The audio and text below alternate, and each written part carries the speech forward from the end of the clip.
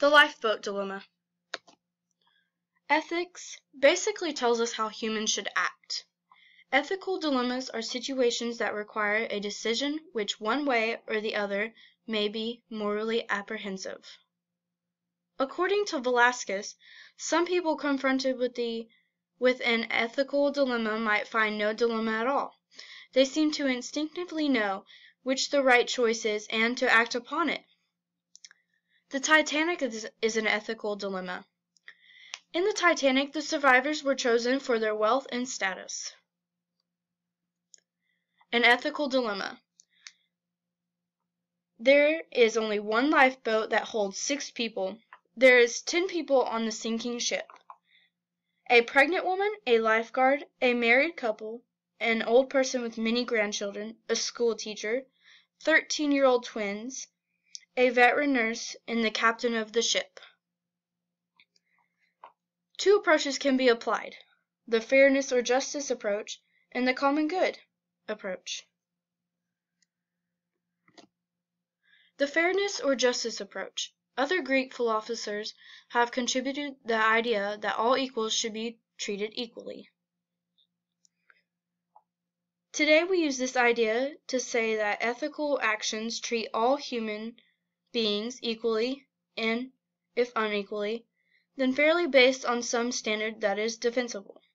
If the lifeboat was applied to this approach, the pregnant woman, the twins, the married couple, and the old person with many grandchildren, the veteran nurse would survive. The pregnant woman and the kids would survive because women and children go first. The old person would survive because he has much knowledge. And the veteran nurse would be there because he has much knowledge on how to survive and medicine if anything would happen. The common good approach. The Greek philosophers have also contributed the notion that life and community is a good in itself, and other actions should contribute to that life. This approach suggests that the interlocking relationships of society are the base of ethical reasoning, and that respect and compassion for all others. If this approach was applied to the lifeboat situation, the pregnant woman and the 13-year-old twins, the school teacher and the veteran nurse and the lifeguard would survive. The woman and kids always go first. The school teacher has knowledge. The veteran nurse has knowledge of medicine and survival. And the lifeguard is to be there if anything would happen. The captain of the ship always dies in each approach because the captain of the ship goes down with the ship.